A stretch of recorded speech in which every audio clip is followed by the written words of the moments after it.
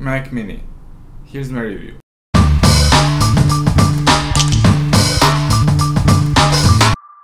When I recently realized that I needed to replace my old MacBook Pro, I was in a bit of a puzzle. The current MacBook Pro lineup just doesn't seem to have what I need. You see, although I am a long-time Apple user, I'm not a slave to Apple. So when I invest some money into a new Apple computer, I want this to be a long-term investment. I really find the current MacBook Pro lineup, as well as the ones from the previous years, to be a sort of a trap. You see, unless you pour a lot of cash into your initial investment in a MacBook Pro, it will soon run out of storage space or memory. And let's not forget Apple experimenting with Touch Bar, butterfly keyboard, also using old generation processors. Honestly, MacBook Pros are not what they used to be. So with this in mind, I delayed the purchase of a new MacBook Pro as much as I could. My old MacBook Pro is still very much usable today, because it was upgradable, except for video editing. This is where it's showing its age. I explained in my previous videos how I made a decision to buy a Mac Mini, so here it is. And first thing you can notice is that it's taken up way less space. 80% of the time when I used my old MacBook Pro was when it was connected to an external monitor, external keyboard and mouse. So this is a setup that I wanted to have at home. Mac Mini fits into that one way better than MacBook Pro does. Do I still have mobility? Yes, because I still have my old MacBook Pro. That 20% of how I use my Mac is still important. So if you need a Mac that you can take to Starbucks, Mac Mini is not the computer for you. But if you need a Mac that will sit on your desk at home and perform way better than MacBook Pro does and last longer, Mac Mini, here we come. I got the 6-core i5 with 8 gigs of RAM and 256 gigs of storage space. Why those specs? Simple. i5 is way faster than i3 and not that much more expensive, so this is a no-brainer. 256GB SSD should be enough for apps and basic stuff, but a bit more on that later. And 8 gigs of RAM is definitely not enough, but it's upgradable. I bought all these sets of screwdrivers and none of them can open my Mac Mini, so I still need to find one that can do it. I live in Thailand, so my options are kinda limited over here. I think I have found it, but it's gonna take some time. I'm using a 24-inch monitor. It's nothing special, nothing fancy. Mac Mini works with it very well. It's definitely capable of pulling so much more. If I need more screen real estate, I can use my 12.9-inch iPad Pro as a second monitor. But even though I can, I just never use it that way. As beautiful as Mac Mini is from the front, it comes with a lot of ports at the back, and you can see what I have connected. From the left, first is a power supply, then we come to the Ethernet port, which I'm not really using. Then the first USB-C is occupied by a dongle. It's a VGA adapter. This is how I connect my monitor.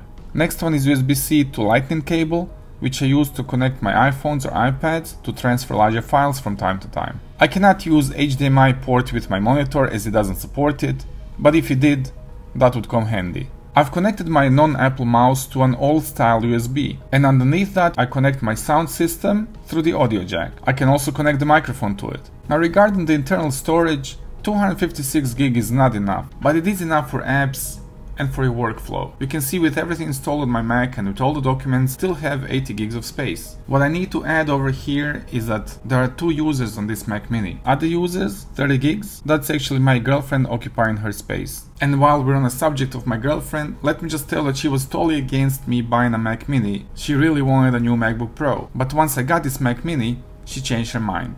She loves it. So how am I using my Mac Mini? Here are all the apps that I use. Let's start with the top row. For browsing, I use Safari and Chrome works very well on this computer. Even with 8 gigs of RAM, you can open multiple tabs, there's no lag whatsoever. I replaced the Mail app with Spark. I prefer to use native applications, but Apple's Mail keeps popping up, and this is such an annoying bug. I use Notes and Text Edit to quickly type some text. I don't use Calculator much. If I really need to calculate something quickly, I prefer to grab my iPhone, because of a numeric keyboard layout of course. And this is one more advantage Mac Mini can have over a MacBook Pro. Numeric keypad. Sadly, I still have the basic Magic Keyboard by Apple, which does not have the numeric keypad. But first chance I have, I'll upgrade to the version that has it. The last app that you can see in the top row is Home. HomeKit works very well with Mac Mini. Now I don't have many things connected to it, I only have a fan that we use when we are cooking, and the light that we turn on when we go to sleep. HomeKit works very well.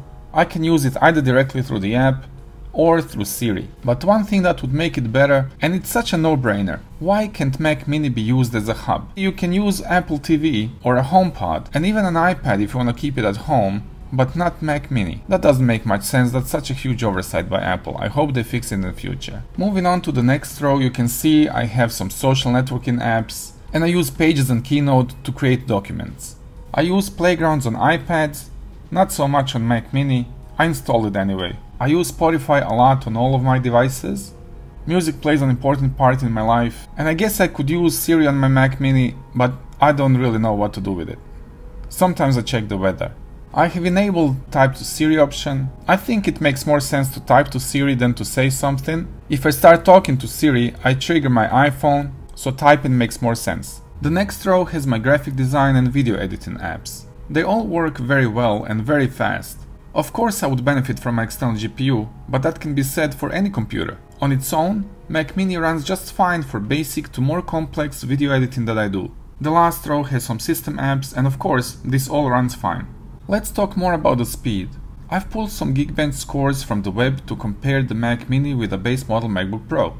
You can immediately see there's not much of a difference on a single core, but Mac Mini outperforms it on multi-core since it has 2 extra cores. Does it get hot?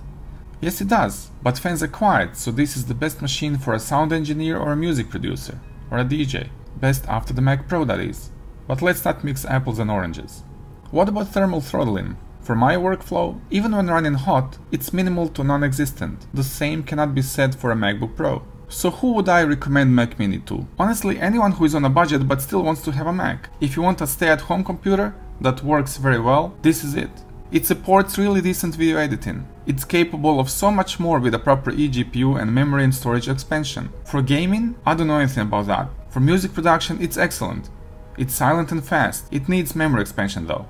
For programming, it's excellent because it allows for the peripherals of choice to be used. You can use any keyboard you want, any mouse you want, any monitor you want. It doesn't take up so much space on the desk. For photo editing, it works great. More memory would improve performance, but it works superbly right out of the box. For web browsing and internet, everything works as is, Chrome with multiple tabs, extensions, and so on. For office work, everything works as is. And with a USB to Lightning cable, it works as a fast charging station for your iPhones and iPads. Let me know in the comments if you need more info on certain topics or apps related to Mac Mini. Like this video and subscribe to this channel. You know it's the right thing to do. See you next time.